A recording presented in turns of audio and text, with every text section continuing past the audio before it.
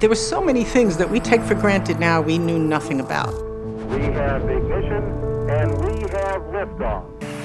We have liftoff of the Titan. You can only explore the solar system for the first time once. Voyager did that. It's the most audacious mission. I mean, who'd have thought that we'd actually be able to do that in 1977? We have 3 computers on board. Their total memory is about 240,000 times less than in your smartphone. Then, of course, there's the thought that it's out of our hands. Fast forward, did we know whether we'd done enough? There it was, just waiting for the day that humans would get out there and go,